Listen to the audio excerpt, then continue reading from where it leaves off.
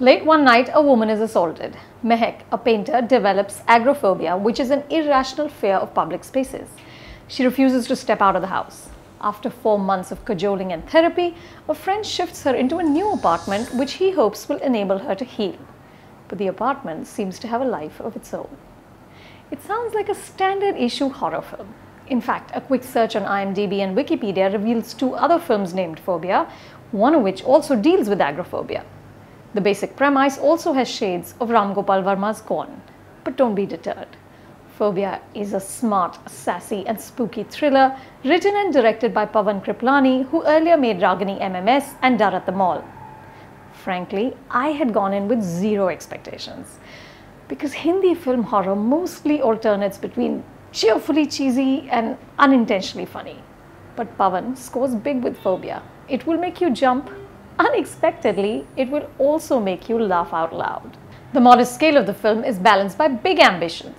Most of it is shot in one location with a handful of actors. The elfin Yashaswini Daima plays a cookie college girl who befriends Mehak.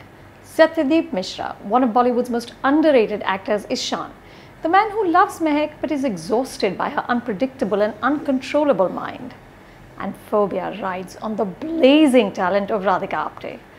She's practically in every frame of this film, but you never get tired of watching her.